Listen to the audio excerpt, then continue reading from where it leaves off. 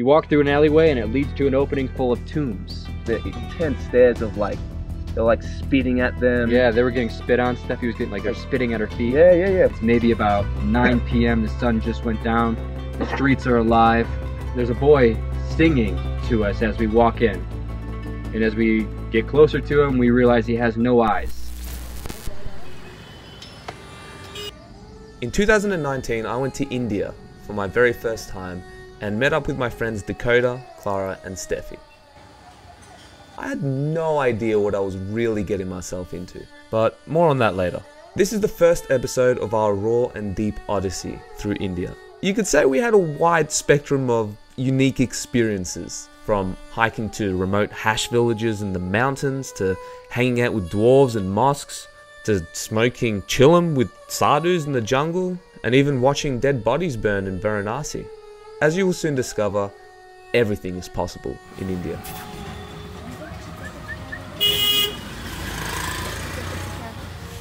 Flight? I wouldn't trust it. It's not worth it. Hello madam 200 money खाने के लिए पैसा 200 का मनी अल्लाह के नाम से got nothing. कर जाओ थोड़ा Maybe if I see you later. 10 pen दे देगा 200 में 200 When I have some money, I've got ATM card. Good luck, ma'am. Is he crying? Is he crying or laughing? Crying. Oh my God, it's Steffi. Sir, excuse me if you don't mind, I want to one selfie with both of you. So this is a protest area here in Delhi? This is like, they allow people to protest, but they just give them this shitty street where no one goes down.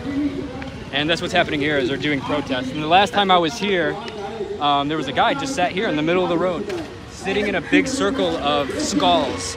Because here, in like rural India, it's very dry and the government doesn't help the farmers. So a lot of the farmers, from a lack of being able to take care of their family or provide or anything or make money, they just kill themselves. So this guy was sat in front of a row of skulls of like holes in their head and stuff from where they shot themselves. Yeah, it's brutal. So this is all for the farmers and stuff.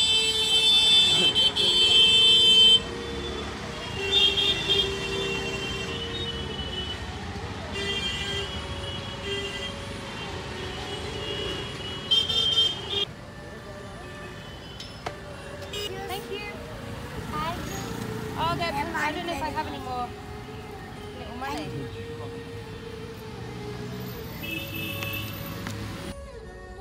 Oh, it's him. I don't know. Oh, you got tattoos. Sick. Got a star. We were met him before.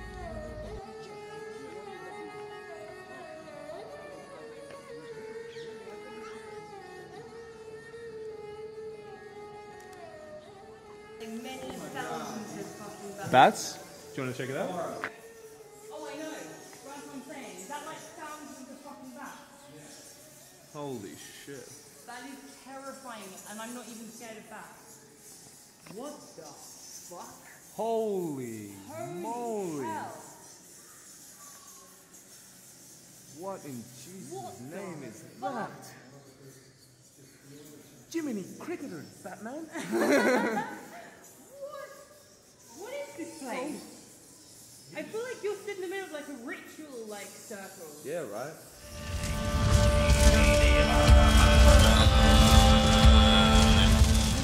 Get back, you weird spawn of Satan! Dude, there are literally, what?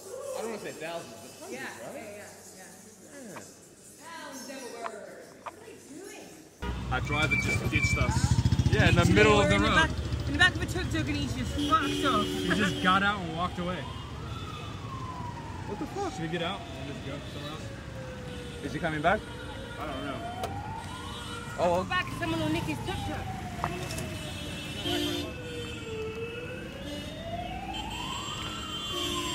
Alright.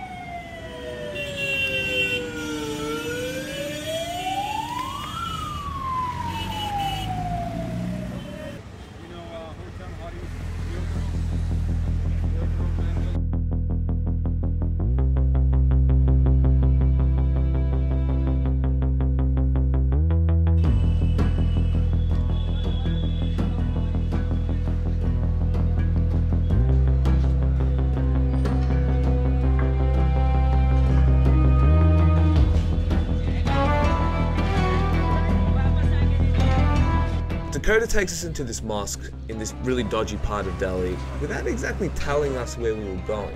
I guess our mate wanted to surprise us. In Delhi, there's a place called Nizamuddin, and this is the Muslim district of New Delhi. Well, you have the Hindu side of Delhi where meat is illegal. Then you get to the Muslim side where you see legs and meat just like hanging from shops with covered in flies. You know, you don't see any women, it's all men. And so the first we pull up, here's Nizamuddin. It's maybe about 9 p.m. The sun just went down. The streets are alive. There's a boy singing to us as we walk in. And as we get closer to him, we realize he has no eyes. And I'm assuming this is what he does for a job. He's begging for money. And at the time, Steffi and Klara weren't exactly covered up. And of course, in Islamic culture, it's frowned upon to show excessive skin. So, when we were walking through these dark alleyways, the amount of death stares and aggressive energy pointed towards our direction, it was a bit overwhelming, to say the least. Like those, you know those alleyways in Harry Potter? That's like, what it is. You know, that's Diagon totally alley. what it is. That's the only way I could explain it. That's to what it's like, right? Because it's like really creepy, and of course, all the men are just giving death stares to Klara and Steffi because they're not covering up.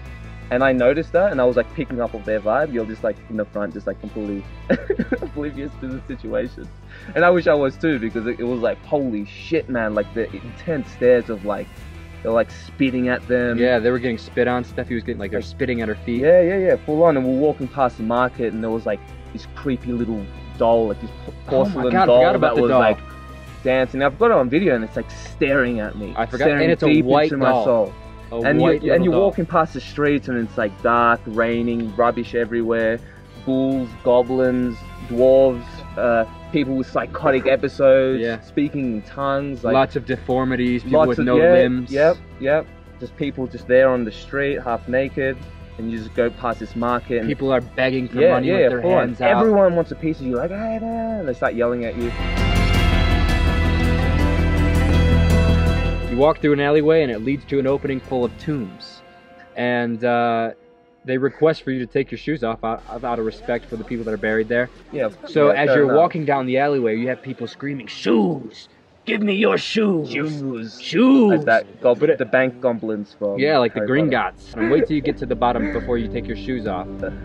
So I followed this guy, and the whole time we had to walk maybe 50 meters, and these people are just screaming, "Take off your shoes!" And they all want the shoes because they ask for they want a tip for watching your shoes. And so everyone wants you to go to their shop to put your shoes there.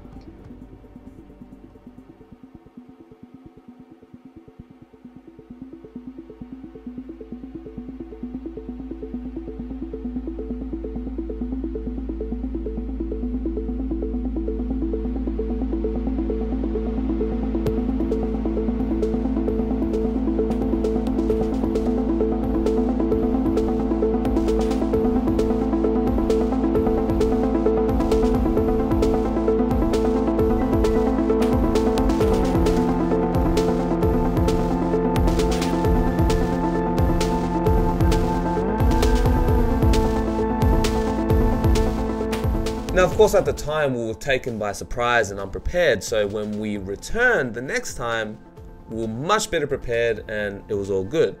We ended up hanging out with the boys and jamming out to some music and having a good time. It was awesome.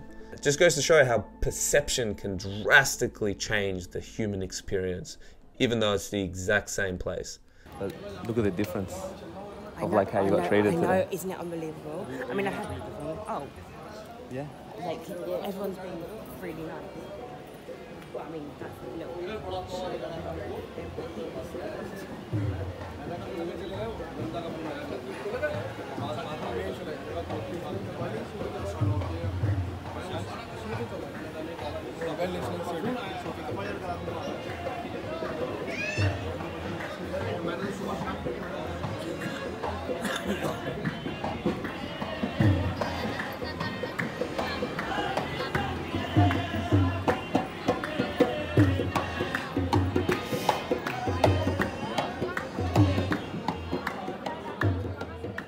There was a lady just sitting between two tombs.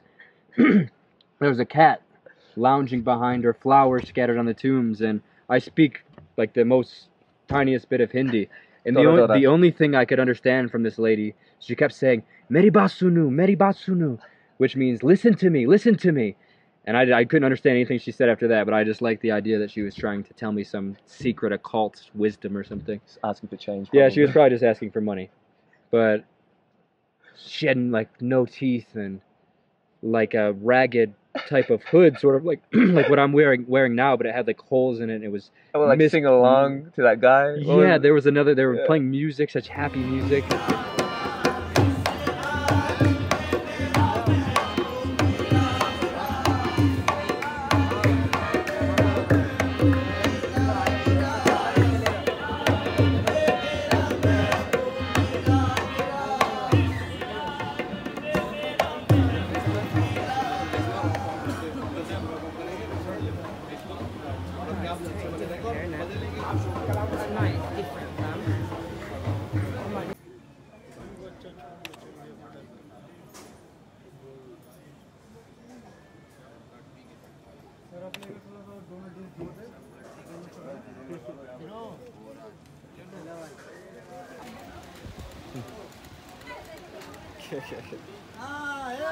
बकरी बच्चा खींच रहा है.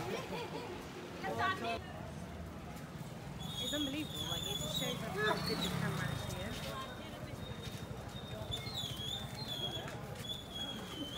Face it to Darga. Darga. Durga में देख के आ जाए. और मुझे कुछ नहीं पता. Okay. Okay. चलो इंशाल्लाह. See you again next time.